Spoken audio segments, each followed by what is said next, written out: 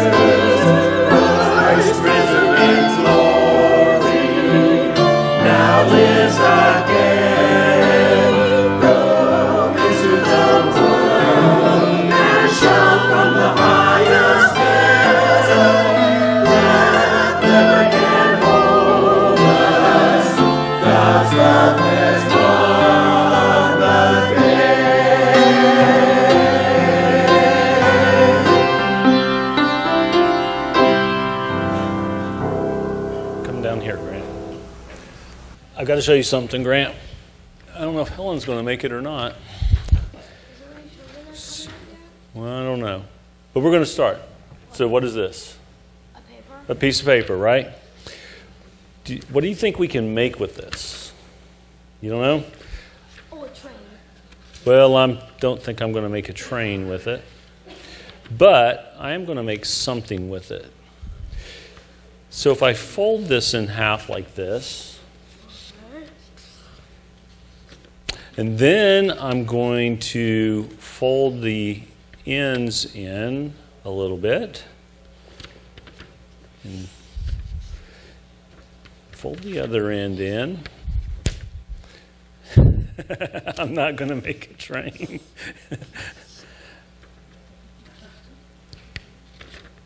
Now what do I have? A tent. A tent. No, it's not a train, it's a tent, just like you said. So it's a tent, and you know who else makes tents? All of us. All of us? Yeah. Well, we could out of a piece of paper like this, but I don't know that we could sleep in these or that they would provide us a lot of shade. But we're going to talk about a lady today named Priscilla who made tents. Do you have a tent at home? Nope. Nope. Have you ever slept in a tent? Nope, I haven't. No. You haven't? Have you ever been to a store that had a big canopy over the top out front? What? You know, you go to a store and it has this big awning, a canopy out front. Mm-hmm. So tent makers make those too. And so maybe Priscilla made some of those. But we have a tent, and she makes tents, and guess who else makes tents that joins her as she does tents? Besides her husband. Her husband helps her. Her and her husband make tents, but who else? Do you think? Any ideas? No. The Apostle Paul was a tent maker. So the Apostle Paul made tents, and he joins them in making tents and making awnings so that the vendors would have a place to put all their goods and keep them out of the sun and provide shade for all of the shoppers. And so Priscilla was evidently very good at tent making because she did this in several different cities, and we're going to talk more about that later. Okay? So I'm going to let you go back and sit with your dad. Our next hymn this morning can be found on page 650 in your red hymnal. Give me the faith which we can remove. Please stand if you're able.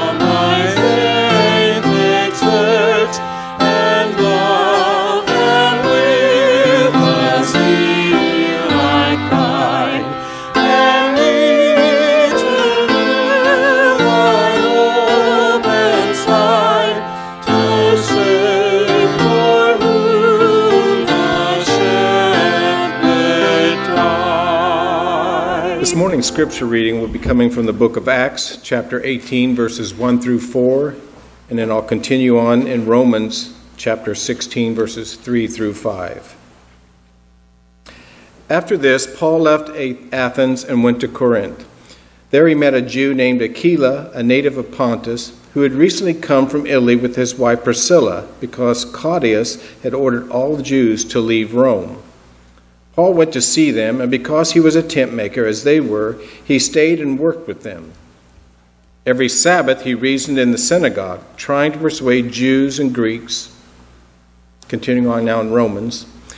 Greet Priscilla and Aquila, my co-workers in Christ Jesus. They risked their lives for me. Not only I, but all the churches of the Gentiles are grateful to them. Greet also the church that meets at their house.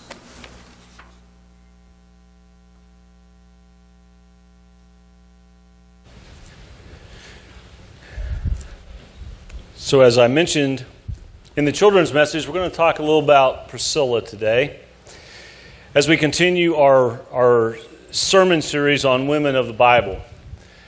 And as I mentioned, and as we heard in the passage from Acts 18, she was a tent maker along with her husband Aquila, and they had a shop set up to make tents, to make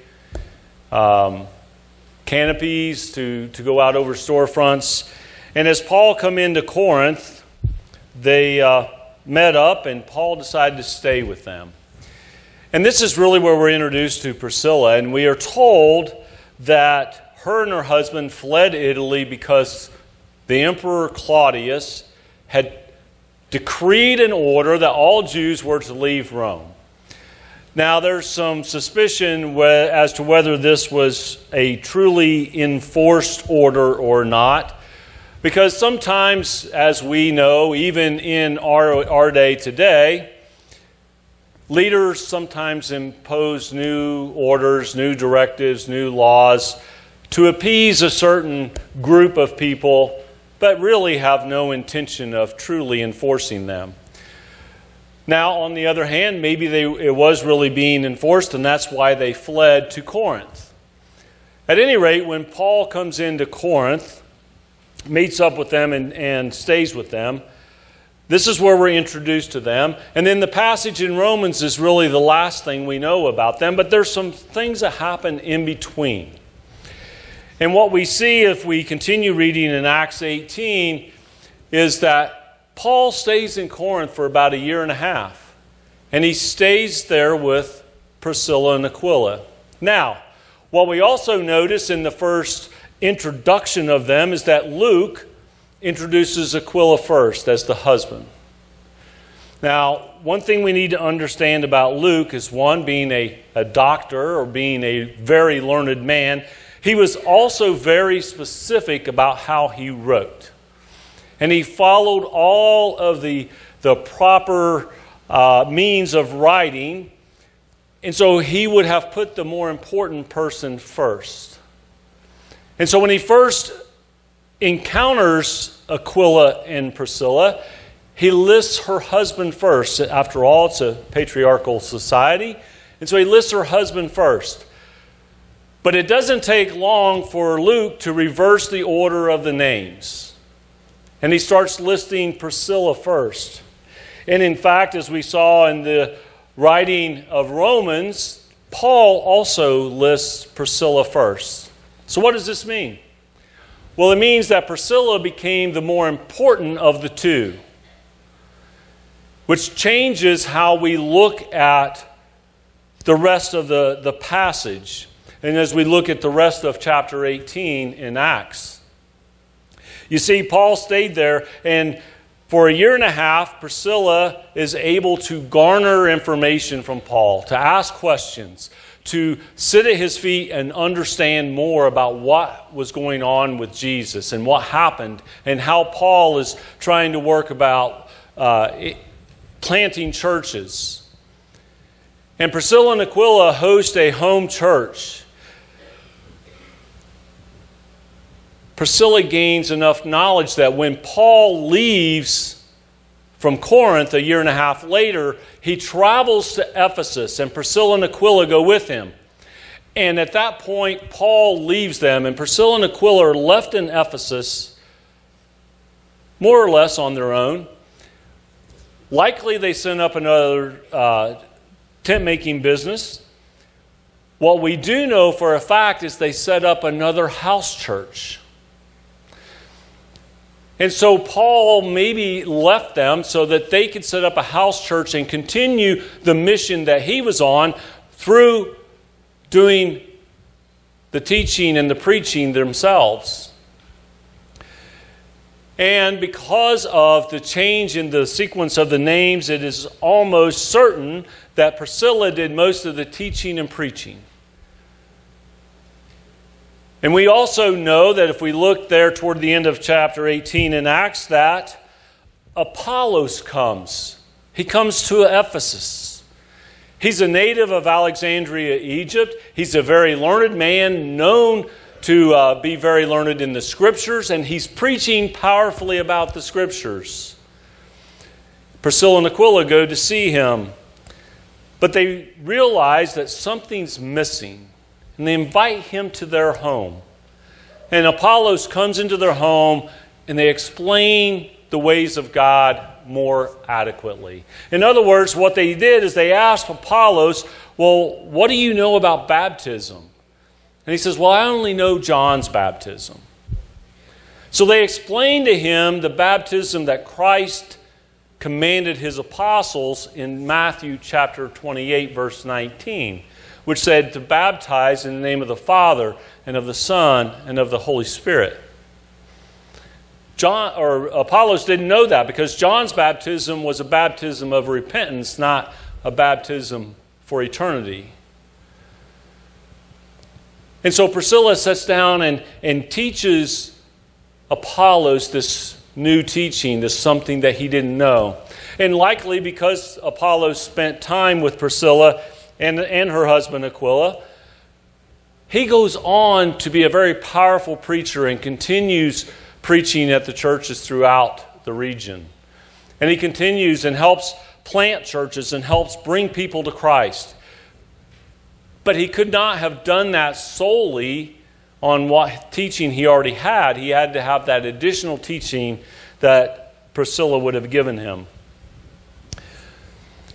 We also see that Paul tells us that Priscilla and Aquila risked their lives for him. Now, he doesn't go into any great detail. We don't know exactly what they did, but knowing Paul's life and seeing his journey and the various encounters that he had, it's very likely that they either hid him away so that he wasn't found by people who were looking for him to do harm to him. Perhaps they helped him escape an angry mob, or perhaps they stood and gave witness on his behalf to keep him from being harmed. In either case, Paul says, not only am I thankful for that, but all of the churches here are thankful for that as well. Now, again, we don't know if Priscilla and Aquila stood up for all of the churches, or by the mere fact that they stood up for Paul, Paul was able to continue to do what he needed to do without harm. What we do know is that Priscilla and Aquila ended up going back to Rome. Now, we don't know how long that was, but they had been in Corinth when they met Paul. They traveled from Corinth to Ephesus with Paul. They were there for a few years and then went back to Rome. How do we know that? Well, the passage in Romans tells us that Paul knew they were in Rome, because he writes to the church in Rome and tells them to go greet Priscilla and Aquila and the church that's in their house. So again, they have set up a church within their household. Now, that may sound a little confusing to us, and we do know that oftentimes in the New Testament we see where the believers met in households. But in large cities like Corinth and Ephesus and Rome, they were so compact with people. They were so crowded with people. And they had apartment buildings. And we may think, well, that sounds odd. 2,000 years ago, they had apartment buildings? Absolutely they did. And in some cases, they were 4 and 5 stories high. And so oftentimes these apartment buildings were built in such a way that the lower floor, particularly the section that faced the street, were shops. So it's very possible that Priscilla and Aquila had set up their tent-making shop on that lower floor of an apartment building and had made their own awning, and perhaps that was one of their advertisements to show the work that they did. But also these apartment buildings had multiple apartments in them, and they often had a little courtyard in the middle. And so Priscilla and Aquila likely held their church services in this courtyard in the middle of the apartment building. And oh, by the way, because people typically walked wherever they went, these churches were usually neighborhood churches. Only people that were within walking distance would come.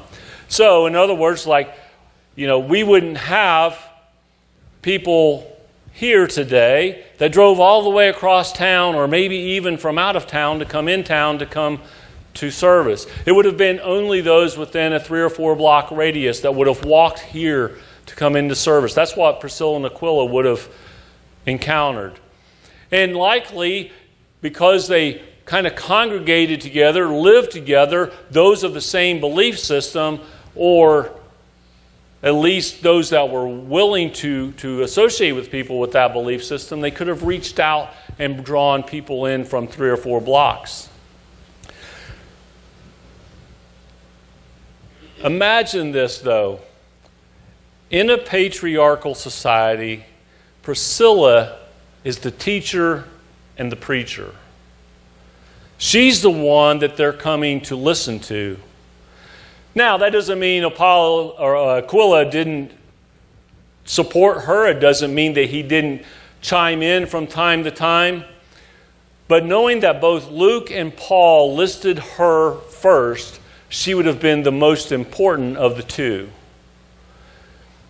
I don't know about you, but sometimes I still do that. And I try to pay attention to that. And I try to make sure that if I'm addressing people, I address the most important person first.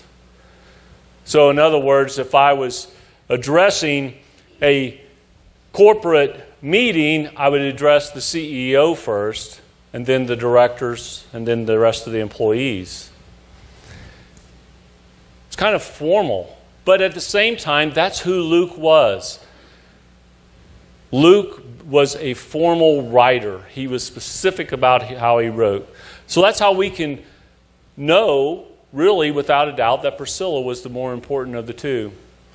We also can know, based on some of the actions that she took and what we see in Scripture, that she was a faithful woman. And she was someone who had learned a lot. It was not common in that day for a woman to be well educated, but it's obvious that Priscilla was well educated. And it was also obvious that she had a desire to share the news of Jesus Christ. She was willing to put her reputation as a well-established tent maker on the line in order to tell people about Jesus. And obviously she was a pretty courageous woman because she helped Paul and kept him, and she risked her own life for him. She was one that was willing to go about doing what God had called her to do. She was one that was willing to go where God called her and to conduct the mission that He had laid out before her. So she went from place to place to place, teaching and preaching about Jesus, and when needed, setting someone straight, such as Apollos. We can learn a lot from Priscilla. And I think one of the key things that I see for me personally is being willing to go where God is calling you to go. And sometimes that can be very, very challenging. I know, as most of you know, having retired from the Marine Corps, I traveled around the world. Sometimes going where you're told to go is not easy. But God calls each of us to go to different places, and sometimes it just means going next door. But sometimes it means going across the sea. And I've done that too by going to Romania and doing a mission there 5 times. It's a lot of good work, and God calls us to go and do different things, and each of us may be called to go and do different types of mission work, as we might call it, evangelistic work, as we may call it, but it's simply telling people about Jesus and telling what He has done in our lives. Because we don't need to hear the shoulda, coulda, woulda. We need to hear, how has He changed your life? And that's more compelling than telling someone, you should do this. Rather, tell them, this is how He's changed me. That's our challenge this week. Go and do those things. Tell about Jesus. Tell your story of how He's changed you. If you would, bow with me in prayer. Almighty God, we ask that you be with us, that you guide us. We ask that you would tell or show us where you would have us go. Fill us with your Spirit and help us to tell people about how you have changed our lives. It's in Jesus' name we pray. Amen.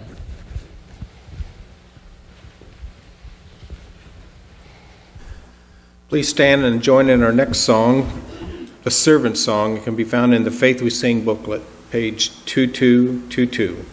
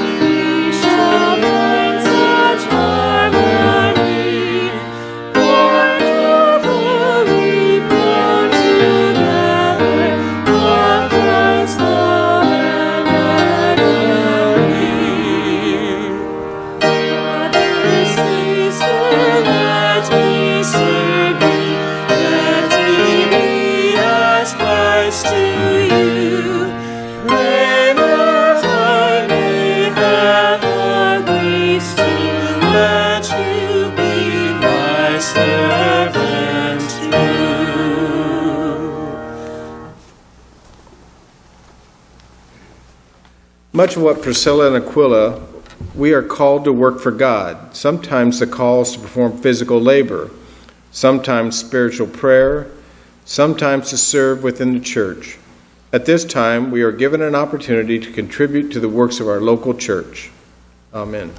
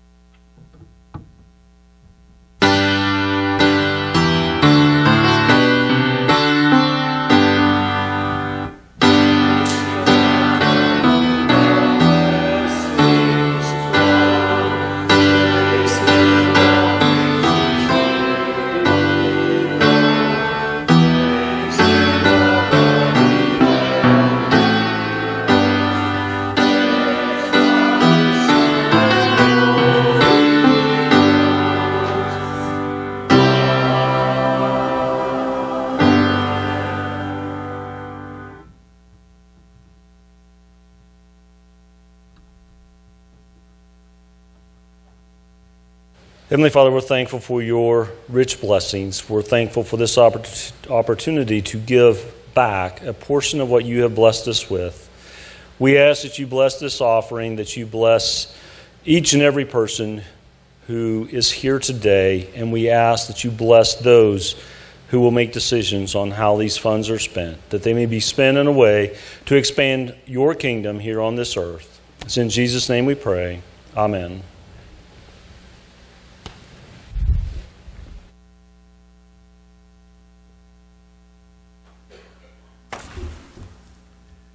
Concluding with our scripture reading this morning, we'll be reading from the book of Acts, chapter 18, verses 26 through 24. Meanwhile, a Jew named Apollos, a native of Alexandria, came to Ephesus. He was a learned man with a thorough knowledge of the Scriptures.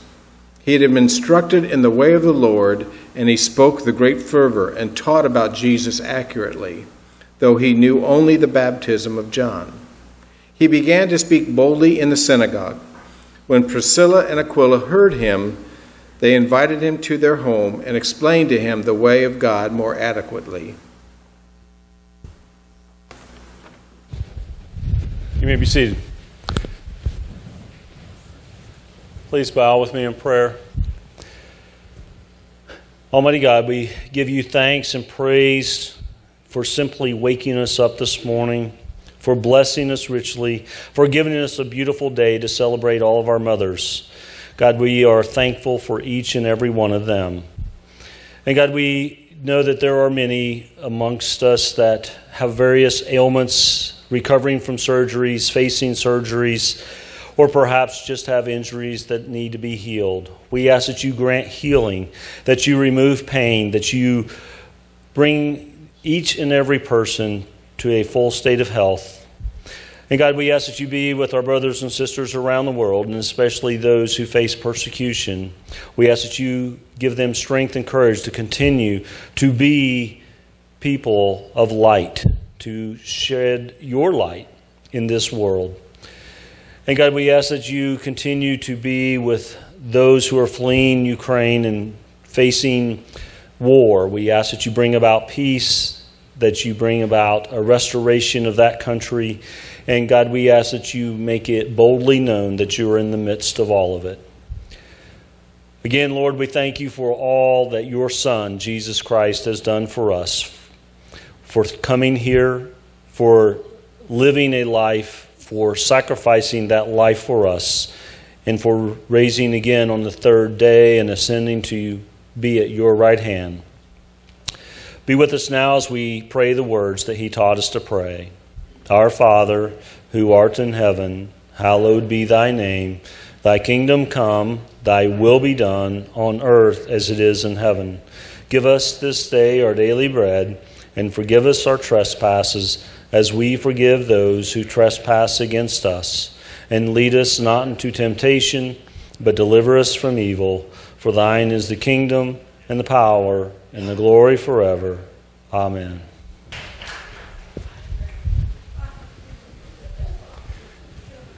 As you go this week, go to do what God would have you do. Go where he would have you go. Go to tell people about Jesus. Amen. Roy, you want to go ahead and come up? While Roy's coming up, I'm going to make two other quick announcements. He's going to make one here in just a minute. One, very excited, Tuesday evening at 5 p.m. at Calftown Cafe. Dan and I will be there to do a short kind of informal service. It's going to be about an hour long, but we will have music. We'll have some discussion / message. But it's a good time to invite friends or family that maybe don't want to come into a church building, but come and listen and hear a little bit about God, hear a little bit about Jesus. So Tuesday evening at 5 p.m. The other thing is a reminder that if you have not gotten yourself a reservation, an appointment made to get your pictures taken for the directory, those are going to happen Tuesday and Wednesday this next week. So either go online as we have information on the various bulletin boards that you can do. I know Barb has been calling people, so please answer the phone if she calls you if you have not made an appointment. Or the other option is you call me And we had some shortage of appointments. I was able to contact the company, and we were able to get some additional appointments added in late Thursday, so now we can make some additional appointments. With that, Roy? Good morning. Good morning. Well, that music up there, wow. Well, I'll make an announcement about something that this Memorial Day, anybody out there that's knows a veteran, and I would like you to invite a veteran to come to our church, because I'm putting on one heck of a breakfast for Memorial Day. So it's coming, and God help me that I will see Jensen Hall full. So circle your calendars, breakfast on me for Memorial Day, for church members and a veteran that I would like for you to bring. Thank you. Thank you, Roy. With that, go in peace this week.